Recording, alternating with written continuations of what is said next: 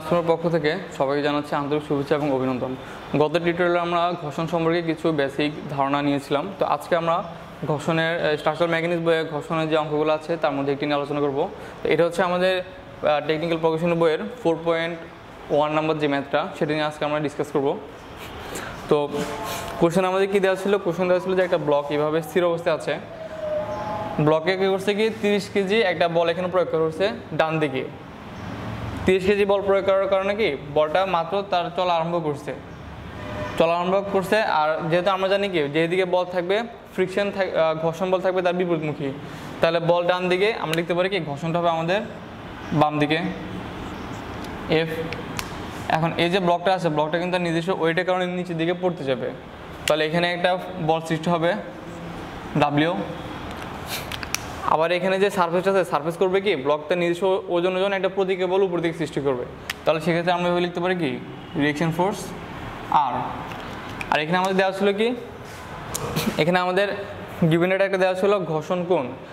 আচ্ছা, এখানে একটু আমাদের ক্লিয়ার হওয়া দরকার যে ঘর্ষণ কোণ এক জিনিস, আর হলে কি আমরা সারফেসের সাপেক্ষে আমরা যে ইনক্লাইন কোণ থিটা লিখি, থিটা, সেটা কিন্তু আরেক জিনিস, দুই রকমের জিনিস। থিটা হচ্ছে আমরা একটা ব্লকে যদি এভাবে ভূমি সাপেক্ষে কোনো 3 ডিগ্রি অ্যাঙ্গেলে যদি ব্লক এভাবে রাখি, তাহলে এখানে যে কোণটা সৃষ্টি হয় সেটা হচ্ছে আমাদের থিটা। আর ফাইটা হচ্ছে কি, ফাইটা হচ্ছে ঘর্ষণ কোণ। এটা আমাদের কী কাজে লাগে সেটা আমরা ম্যাথের মাধ্যমে দেখবো যে ফাইটা আমাদের কি প্রয়োজন লাগতে পারে। তাহলে এখানে যে ফাইটা আছে, ফাইটা থেকে আমরা কি বের করতে পারি?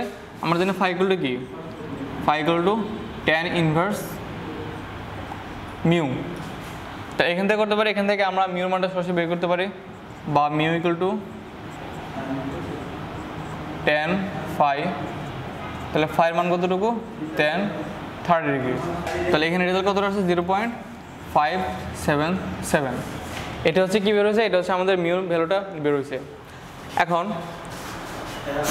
যেহেতু গত ডিটেলে আমরা যেটা বলেছিলাম যে যখনই বস্তুটা চলা আরম্ভ করবে তখন এটাকে আমরা কীভাবে লিখতে পারি? তখন আমরা লিখতে পারি যে কি mu equal to F divide by আর। এই জিনিসটাকে আমরা এভাবে লিখতে পারি। তো এখন এটাকে যদি আমরা একটা ডায়াগ্রামের মধ্যে বা ওই যে গ্রাফের যে ডায়াগ্রাম, অর্থাৎ আমরা ওই যে বলের বিভাজন যেই চ্যাপ্টারটা করেছিলাম সেখানে সেইভাবে আমরা নিয়ে যাই, তখন এভাবে কি লিখতে পারি যে এখানে আমার একটা 30 কেজি বলের দিকে কাজ করতেছে 30 কিলোগ্রাম, নিচে দিকে কী করতেছে কি একটা ডাব্লিউ একটা ওয়েট আছে, এখানে এটা নিজস্ব যে বল ওজন যে বল ডাব্লিউ সেটা এখানে, আর এদিকে হচ্ছে কি ঘর্ষণ বল ফ্রিকশন এফ এখানে কাজ করতেছে, আর রিঅ্যাকশন ফোর্স কি উপর দিয়ে কাজ করতেছে রিঅ্যাকশন ফোর্স আর। তাহলে এখন এই জিনিসটা থেকে যদি আমরা এখন ম্যাথ করার চেষ্টা করি তখন কি আসবে? প্রথমে আমরা নিয়ে কি summation of F x is equal to 0। যদি আমরা ডান দিকে পজিটিভ ধরি তখন কি আছে? ডান দিকে আমাদের কি আছে 30 কেজি, তাহলে কি এটা পজিটিভ 30। মাইনাস কেন হবে? কারণ ঘর্ষণ বল যেটা সেটা কি আমাদের বাম দিকে আছে, তাহলে এফটা হবে কি মাইনাস এফ ইকুয়াল টু কত? ইকুয়াল টু 0, বা এফ ইকুয়াল টু 30 কিলোগ্রাম। এখন এটা হচ্ছে কি আমরা সামেশন অফ এফ এক্স, এখন যদি সামেশন অফ এফ ওয়াই বের করি তখন কি আসবে? তাহলে summation of F Y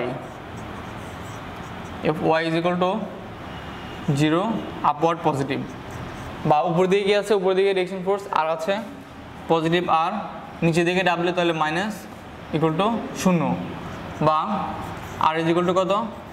W. তাহলে রিঅ্যাকশন ফোর্সের মান যতটুকু সেই সেম পরিমাণ মান কিন্তু ডাব্লিউ, অর্থাৎ রিঅ্যাকশন ফোর্স আর এবং ডাব্লিউ দুটাই সমান। তো এখন এখান থেকে আমরা সরাসরি কি মিউর মানটা বের করে নিতে পারি। মিউর মান যেটা আমরা এখানে বের করছি, মিউর মান আমাদের জানা আছে। আর এখানে এফ সমান কত আমরা পাইছি? এফ সমান পাইছি এখানে 30 কিলোগ্রাম পাইছি। তাহলে এখান থেকে সরাসরি আমরা রিঅ্যাকশন ফোর্স আর যেটা আর মানটা পেয়ে যেতেছি। তাহলে আর যখন আমরা পাবো আর ইকুয়াল টু কি তো ডাব্লিউ, তাহলে ডাব্লিউ মান যদি আমরা পাই তাহলে আমাদের কোশ্চেন চাইছে কি ব্লকের যে ওজন সেটা চাইছে, তাহলে আমরা ইজিলি ডাব্লিউটা পেয়ে যাবো। তো ঠিক আছে, এখন আমরা তাহলে ম্যাথটা করি। তো এখানে এতটুকু তো আমাদের করা শেষ, সেটা আমরা মুছে ফেলতে পারি। তাহলে mu equal to F divide by কত আর, বা মিউ ইকুয়াল টু আমরা কত পাইছিলাম 0.577 ইজ ইকুয়াল টু এফ এর মান কত 30, এফ এর মান 30 ডিভাইড বাই আর।